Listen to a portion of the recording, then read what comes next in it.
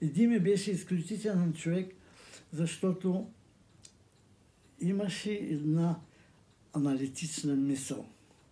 Той беше изключително интелигентен, със способност да отстрани дребните неща.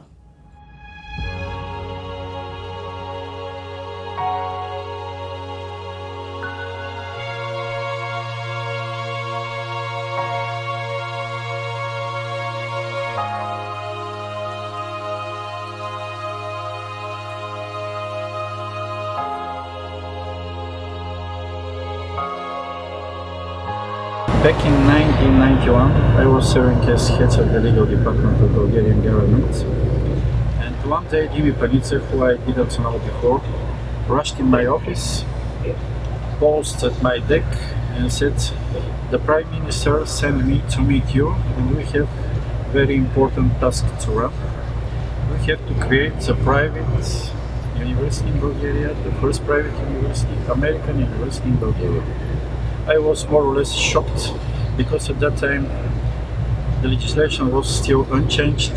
The main piece of legislation was based on the socialist norms. So in socialist countries there were nothing like private universities, private schools, private education. So I started explaining that it is impossible, it will take months to change the legislation, etc., etc., blah, blah, blah. Dimi listened to me a minute, interrupted me and said, "Good, great, perfect, you have 2 days to prepare the statutes of the university, all the founding documents. We will meet after 2 days." And really after 2 days he rushed again, as he always did, in the office. We examined all the documents, and 2 months later the resolution for creation of American University passed through Bulgarian Parliament. That was the way the university was created. That was the way Dimi Panitza always saw it. A lot of the official support that AUBG received in its early years were arranged by either Dimi or the people that Dimi had connections to. And the library itself, it's named after Dimi, but also Dimi was responsible for purchasing the biggest part of the collection of the AUBG library in the early years. There was an American college that was closing one of its branch campuses, and Dimi arranged for the purchase of their entire library collection, lock, stock, and barrel, to be delivered to AUBG. And so if you're in the basement of the Panitza library and you pull out one of those old books, you can still see the stamps of the Farley Dickinson University on some of these books, and that's Dimi's legacy also. The fondest memory that I have of Dimi is during the naming ceremony of Panitza Library. This was such a wonderful and exciting moment for our library, as it was the culminating moment of the university's efforts of building a modern academic library. As Dimi was pulled into different directions, greeting official guests, he yelled at everyone and said, "I need to see my people," pointing at us, the librarians.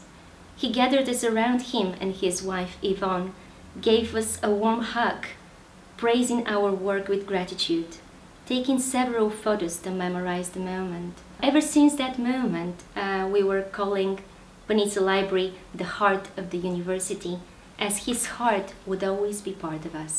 If you start even from the establishment of AUBG and how the impact that this left on the Bulgarian educational system, because today it's one of the top universities in the country, and the alumni base is growing and is truly making a change in Bulgaria and the world. For Dimi, the establishment and the existence of AUBG was like one of the most important things in his life. I mean, you could just sort of feel that radiating from him. He wanted Bulgaria to be a free country, and so when the changes happened in 1991, Dimi was among the fathers of bringing AUBG into existence. It was a board retreat. I will call it the board retreat. We just sat down and we started talking. And he said, we need to know each other. We need to know what really we feel, what we are happy about, what we are unhappy about. And Dimi cried. because he had his soul in his palm, in his hand. And he told all his life story about Bulgaria, the time he left, the years of emigration. His biggest pain was that because of that he couldn't finish his education. And maybe this is why he was so very much into it. He wanted it for everybody else, for everybody after him. He loved Bulgaria to death. He loved the country. He loved the nation. The people, not the nation. He, along with Stefan Gruev and others, understood that because of their great love for Bulgaria, that they wanted to help Bulgaria, not in a small way, not in a way that's going to do something for me, but to make it good for a long time. And he understood that to do that, that you had to have an educated population, that you had to have a population who could think, a population who could solve problems, a population that could plan.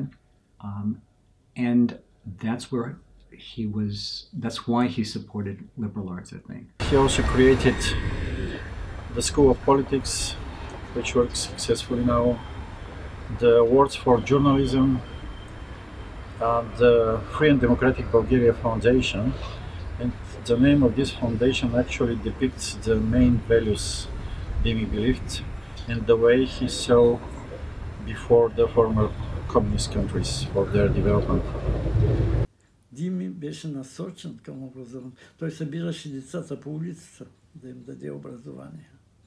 И това е забележително за него.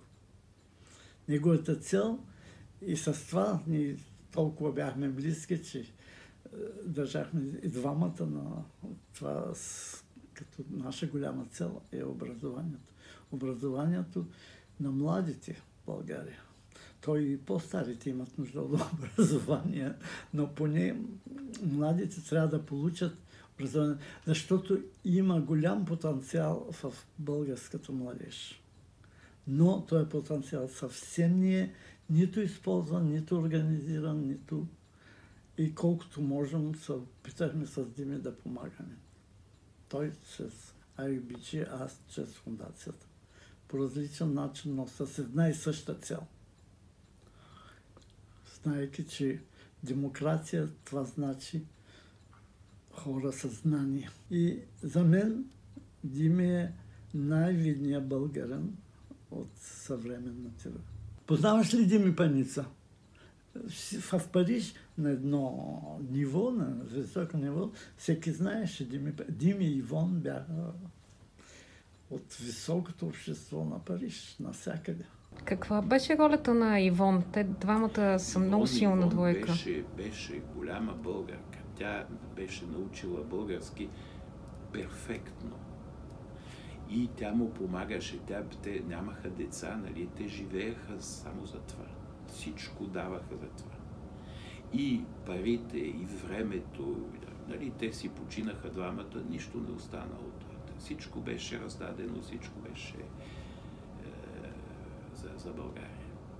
Тя трябва да е не улица Дими Паница трябва, булевард Дими Паница трябва в София.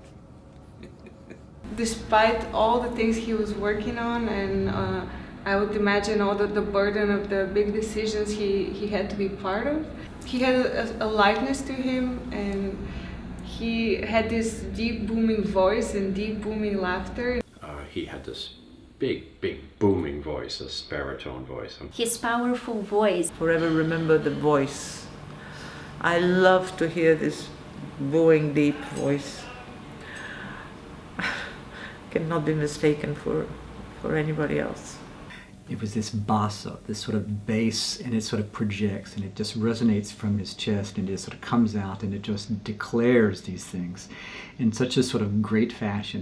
And the tone, the way that he spoke English, it was also, he was absolutely fluent, of course, but it had this sort of this tone or this darkness that sort of really made it stand out. I remember once we were on campus and they were building Skaptopara 3, and there was some construction vehicle passing by slowly, and before we knew it, he was perched on the step of that machine and was kind of slowly moving away. He had this Peter Pan kind of posture and look in his eye, and people were very worried about him, but he was doing just fine. He was really enjoying life. An attitude that stays with me, and whenever I feel down, I often think about how he would handle any situation. He will always remind me of that there are good people